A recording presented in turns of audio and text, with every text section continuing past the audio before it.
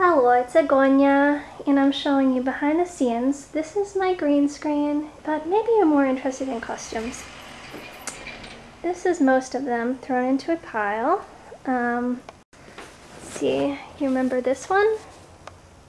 Beautiful dress. I think it's Betsy Johnson. I love it.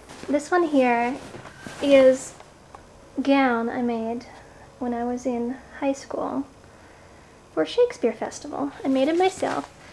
And I made it because I had choice. Either do some performing or make reproduction gown. And I was so afraid of performing that I made it. Ooh. This is a vampire outfit. It was made by Sue Nice. She's a corseter. And it's a custom made, of course. Little girl dress. Oh, French maid. This was made by this was made by Rebecca 7. It's also, sorry, it's so close. It's also custom made. Vintage nurse costume. It has very cool pin shank.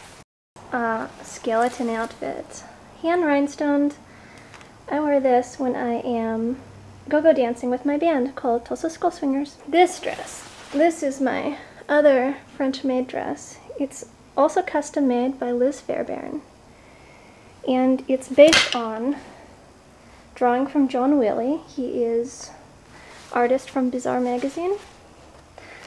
Sexy nurse outfit. This is also, let's see, Rebecca 7, Viva Rebecca, custom made. Japanese schoolgirl outfit. Actually, this one I bought, but I did all alteration myself. Nurse and scientist. Crinoline. Anything else? No. Cat pillow. Okay.